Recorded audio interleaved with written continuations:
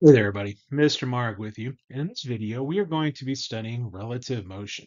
That is, how motion is different when two different observers are observing the same thing. So to kind of get us started, let's think about a classic thought experiment, which is a car, something like this, moving in one direction, that is being observed by two different people. And what's different about how they observe the motion of the car? So our two different people, one is Sally and the other is Bob. And if you look at that diagram, you'll notice that the car is moving towards the right, away from Sally and towards Bob. And so if we think, how are those two people going to view this differently? We can just do a position versus time graph like we've done in the past. So if towards Bob is the positive x direction, when we graph position versus time with two dots instead of just one, a blue dot representing where Bob thinks the car is, a green dot where Sally thinks the car is, we would notice that those dots would be in different locations. From Bob's point of view, that car is 15 meters to the left. From Sally's point of view, that car is 5 meters to the right. And so they're not going to agree on where the car is because they're viewing the car from different positions. If we then let the car move and we graph where it goes, we would see that in both cases we get the same change in position. Like it moves by 5 meters in the positive x direction from both people's point of view. And so they would agree on the velocity of the car, but they would always disagree on its position. And so because they're at different positions, they think the car is at different positions. So Sally and Bob are examples of what we call frames of reference in physics. A frame of reference is simply a defined zero point for any kinematics or later on more physics quantity, such as position, velocity, or even time. Difference in time perspective comes into play when you get to Einstein physics and special relativity and then general relativity. And so different observers can observe motion in different ways because they're looking at it from their own frame of reference, from their position, which might be different than somebody else's. And so in the case of our people viewing this car, both Sally and Bob agree on the velocity of the car, but they disagree on the position of the car.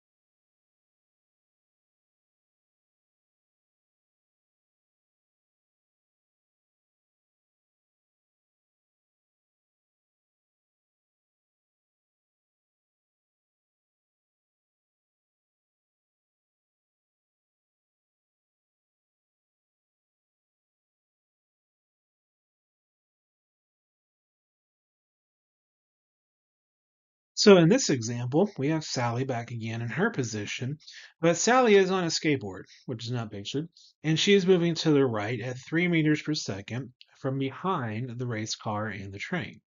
So from Sally's point of view, because she's moving in the same direction as the car is and as the train is, she's not going to see the thing move as fast as it was from Bob's point of view. So to calculate the velocity of the race car relative to Sally, we would still add the 5 and the 20, because those two are still in the same direction. But because Sally's motion in the same direction as the car makes it look like it's going slower, we would just subtract that from the other two numbers. And so here we would find the velocity of the car by doing 5 plus 20. That's the car and the train. And then minus 3 to account for the fact that Sally is also moving along in the same direction as the race car and the train. So when we encounter things like this, really the best thing to do is just to draw a diagram and ask yourself, is this particular aspect of the situation making the velocity look bigger or smaller? And then you would know if you should add or subtract. And so, from both those people's perspective, we were able to do some simple arithmetic to figure out their velocity, the velocity of that car relative to those people. So, Sally and Bob, even though they may agree on the velocity when they are standing still, disagree on the velocity when they are moving relative to each other. And so, in this case, they disagree on the position.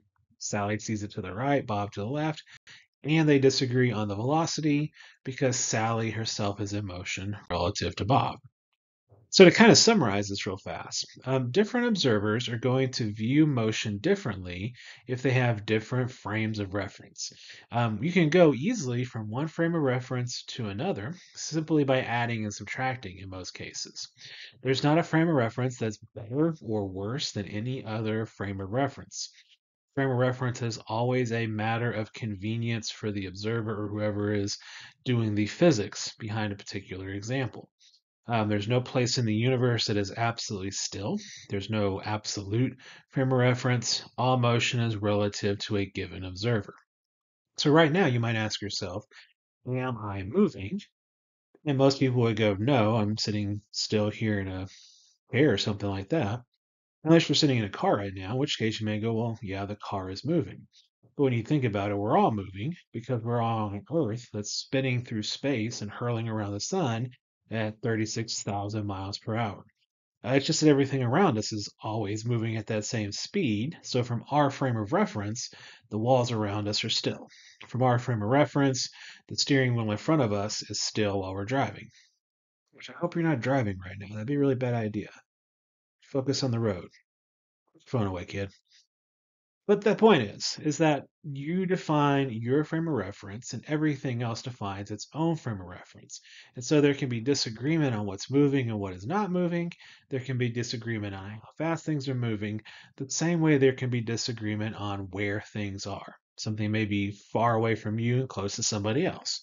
Another example of a frame of reference.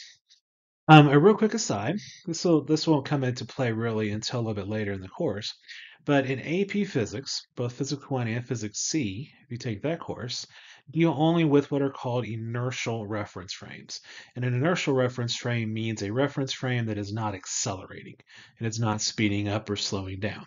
If you are in an inertial reference frame, then all the rules of physics are the same, which is a really important part of Einstein's theory of special relativity. And so the only things you will be asked to do from one reference frame to another is things that are moving with constant speed.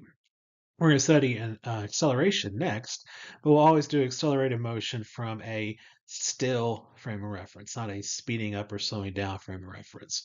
An example of a non-inertial frame of reference would be like the teacup ride at the county fair, the one that spins you around and you get all dizzy in. If you were to try to construct the laws of physics while sitting in one of those teacups, you would get different physics than what we see if we're not spinning around or speeding up or slowing down. And so that's kind of an important part of Einstein's general relativity theory that you might study a little bit later on in your physics career. So the two things that you need to be able to do is figure out what a velocity is relative to another observer, given a diagram or a description, kind of like we saw, and then be able to explain why, in general terms, different observers disagree on the motion of an object. And that's kind of it. Really, it's just being able to draw diagrams and graphs, kind of like what we've been practicing so far this year. We'll work on that aspect of it in class next time. I'll see you then. Till then. Ta-ta.